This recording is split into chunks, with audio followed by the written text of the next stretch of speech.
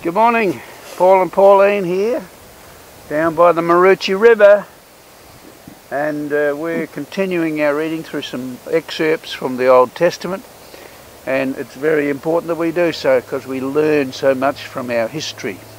I asked Pauline to read a little bit out of the book of Judges. Well, we're by the Maroochy River on a nature strip, and right here there's a couple of big kangaroo poos, so the nature's been here before me. From Judges 2,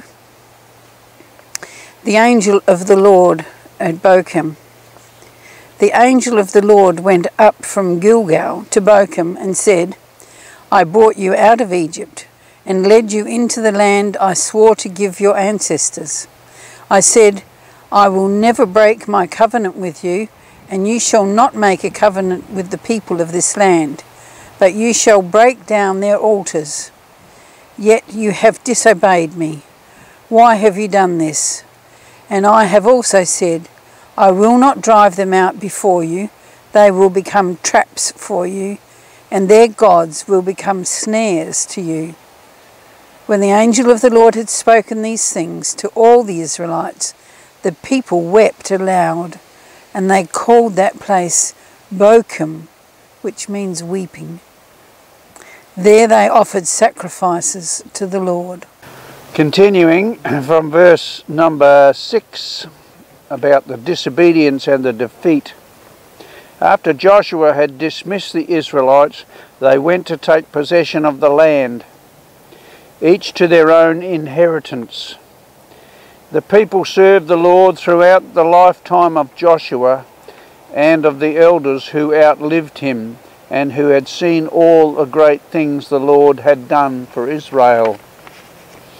Joshua the son of Nun, the servant of the Lord, died at the age of 110, and they buried him in the land of his inheritance at Timnath Heres, in the hill country at Ephraim, north of Mount Gash. After the whole generation had been gathered to their ancestors, another generation grew up, who knew neither the Lord nor what he had done for Israel. Then the Israelites did evil in the eyes of the Lord and served the Baals. They forsook the Lord, the God of their ancestors, who had brought them out of Egypt. They followed and worshipped various gods of other peoples around them. They aroused the Lord's anger, because they forsook him and served Baal and the Ashtoreths.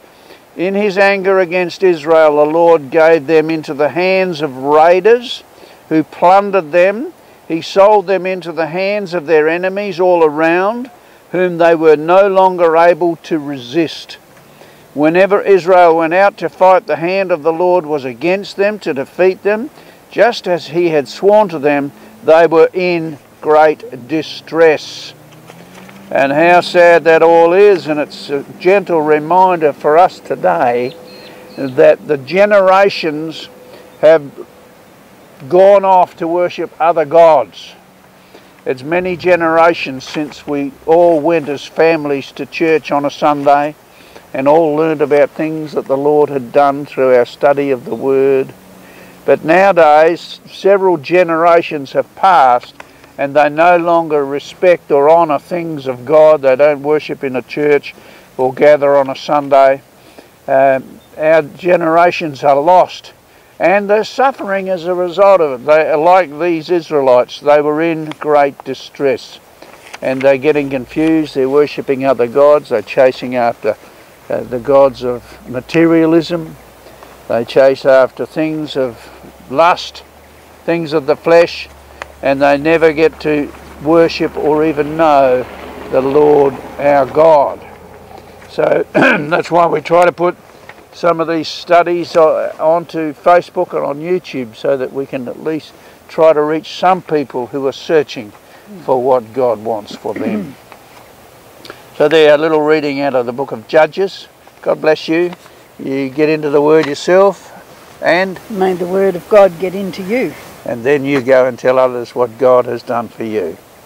See you later. Have a great day, and God bless you.